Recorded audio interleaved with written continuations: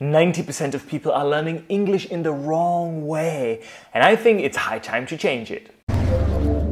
Hi, I'm Adam Carson here, and today I want to take a look at what I would do differently if I had mysteriously lost my ability to speak English and had to learn it all over again. As you might know, I am not a native English speaker. I've never lived in an English-speaking country, nor did I have any sort of, special upbringing. In fact, I started learning English when I went to school, like a lot of other people. And so, as you can probably guess, it took many, many years to get to this point. Indeed so. But looking back at my own English journey, I don't really think it had to. So, number one thing that I would change if I had to start all over again would be that I would start by just listening to English and I would try to imitate the sound of it. I wouldn't really worry about anything else at that point. I would just try to, get the feel for it.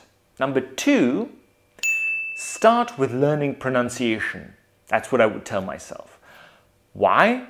Well, there are sounds in English that simply, don't exist in my own language, in my own mother tongue, and not knowing that meant that I was forced to substitute them as best as I could.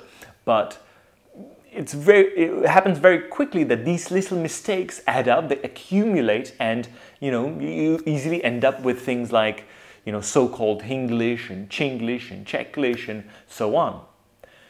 I would specifically start with the W and sounds because they're very, very common in English.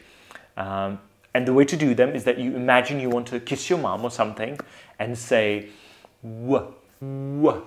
So, when we were winning. When we were winning, we wanted to wave. All right. Now, the other one that I've mentioned, the is very, very similar. You just lift up the tip of the tongue inside of your mouth, but you try not to touch anything. And everything else is the same. So, red, rascal, ran. Red rascal ran around the rock. And the third thing that I would start with would be to also learn, the TH sound and its combos, because it's super common in English and actually not very many other languages have it. About 7.5% of the world's languages have this think, things, through. Think things through before you act. So that, I think, is super important.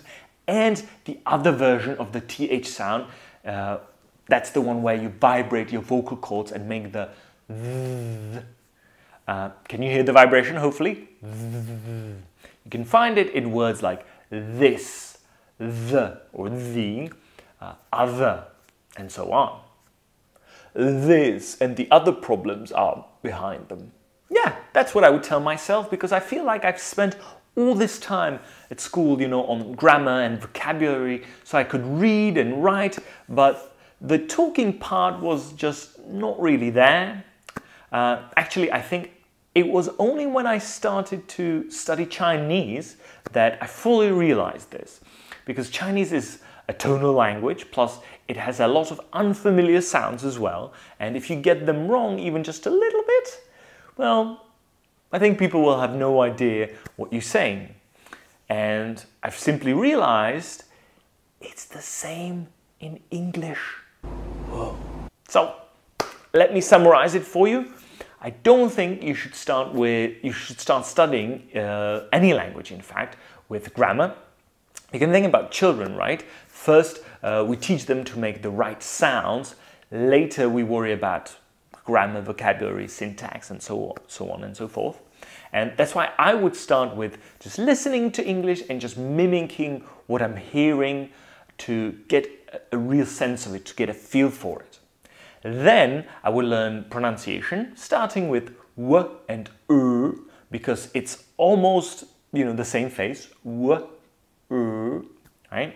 When we were winning, red rascal ran out. And finally, I will learn the two versions of the TH sound, th and th. Think things through or the others get them. Now, I realize it's easier said than done because where can you go to practice English sounds, right? Well, I had the same question actually, which led me to create Accent Artisan. Now, Accent Artisan is a tool I wish I had when I was studying. It is designed to teach anyone to speak with American or British English accents in only 3 months. It's a fantastic challenge. So, you get to work on pronunciation there, you get to work on emphasis, melody, vocabulary, and more. So I recommend you go to accentartisan.com, register, take on this 3-month challenge if you're like me and you don't want to be seen as a stereotypical foreigner from, X country forever and ever. Now, you get 3 days for free there, so, what's there to lose? And also, if you found this video helpful, don't forget to like it. If you loved it, don't forget to subscribe. And that will be all for today. Thank you so much for your attention and see you next time.